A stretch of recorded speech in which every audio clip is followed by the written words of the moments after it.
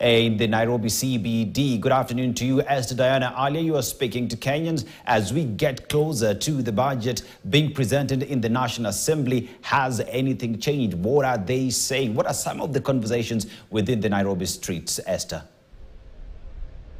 Well, thank you, Aseto. Interesting that in our rounds we've actually been able to meet two Kenyans who are for the budget. But here, I am in Nairobi. Can walk, and as you can see around me, there are people seated here, and my conversation with them has been that these people have told me they are not here for leisure. These people are here because they cannot afford to go to work. They do not have a job to go to.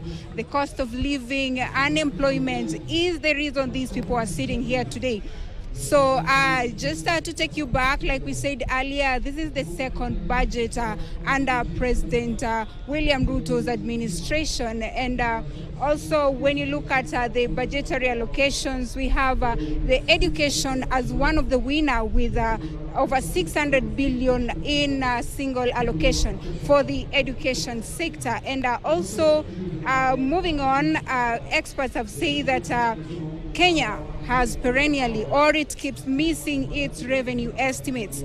So then the big question today, I'm here with a Kenyan politician, a youth of this country, and the big question to him is, do you think it's possible to tax our way into prosperity? Welcome. Well, we understand tax is a necessity for any country, and it happens all over the globe. But the question begs, are we seeing any fruits for the taxation that we're going through? As I had seen in your daily today, that was the same question Kenyans are asking. Are we really seeing the fruits of the taxation that has been carried and in Kenyans? That is the question. Yeah, so well, we acknowledge it's a global necessity. Are we, the sacrifices, Kenyans are getting deep in their wording? That is what bothers most. All right, so obviously I've attended several public hearing sessions, and lobbies have said that it is unlikely for Kenya to keep adding taxes, especially now that the country and Kenyans are just recovering from the Finance Bill Act of 2023. So then I'll go back to you.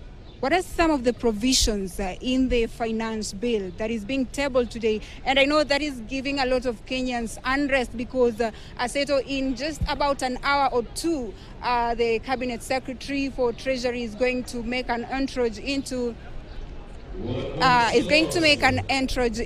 the Parliament and table this particular budget that Kenyans are really anticipating, not in a good way and not in a bad way. It is a mixture of both. So then, tell us.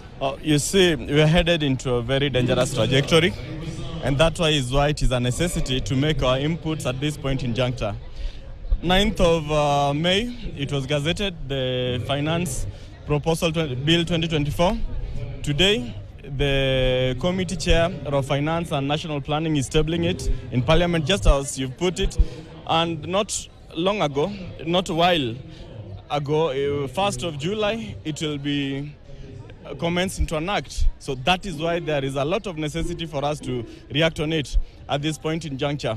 I would pick point on a few. In this era where the government hasn't done much in creation of employment, when you impose tax on digital content monetization, that is one fallback that the youths can resolve to. What really are you doing to those who seek employment in such venture? There's also unpredictability with this taxation.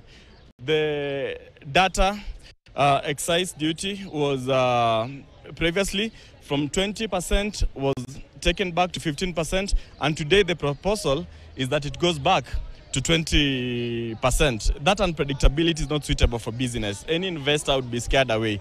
Our country should be able to predict the future in terms of taxation and even economy. There's also 2% 2.5, I mean, which is being imposed on the cars.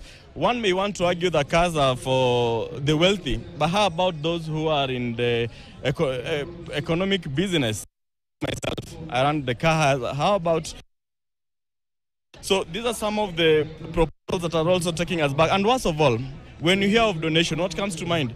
The government is also making a proposal on taxation of donations being treated as income. I think that is a bit retrogressive. So allow me to cut you short, but we'll come back to you. So Aseto, we are still here in Nairobi CBD. We are pitching camp here, and we'll keep you updated as more comes by. So back to you in studio.